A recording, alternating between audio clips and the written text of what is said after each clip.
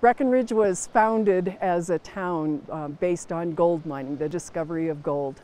And that is a very rich history, a very rich story. The story of Breckenridge is closely tied to the history of mining.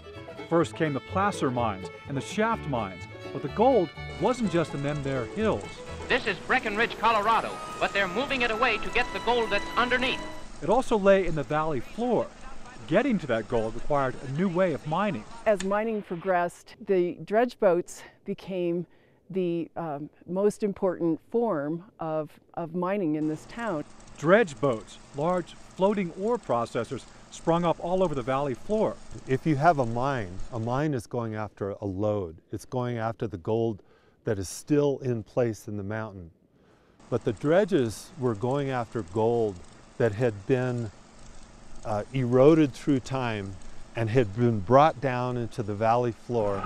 Each bucket of dirt is worth 15 cents. That gold lay as much as 30 feet below the ground. The dredges had more effect on shaping the landscape of Breckenridge and Summit County than any other form of mining. There were 9 dredges operating around Breckenridge, including the Reiling. This dredge went up and then did a U-turn and came back and was working its way back down this way. Its remains still lie in French Gulch.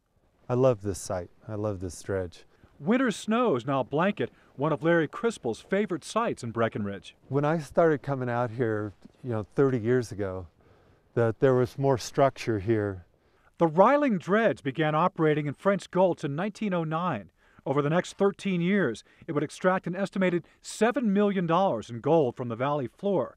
It sank in 1922 and was left to battle the elements. In the summer, the dredge looks, even though it's grounded, it looks like it's floating in a spring-fed pond. The water's quite clear, and you can stand on the edge of the dredge and you can look down and you can still see remnants of the dredge.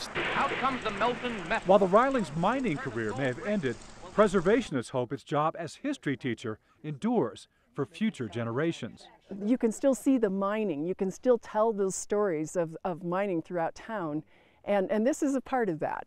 The structure's too far gone for a full restoration, but that doesn't hinder the history lesson. We don't want to restore or rebuild it to its original form. It is a dredge in ruins. You let a relic like this sort of tell its own story even in its demise. And there is something sort of rich about that. It's the setting that tells the story, the operation of the dredge and how it affected the environment. The falling snow serves as a reminder of the uphill battle ahead. There is a physical reality to the fact that it's in a remote site, it's in water, it's subject to all the elements, 4 seasons. Victories in this case need to be measured in the short term.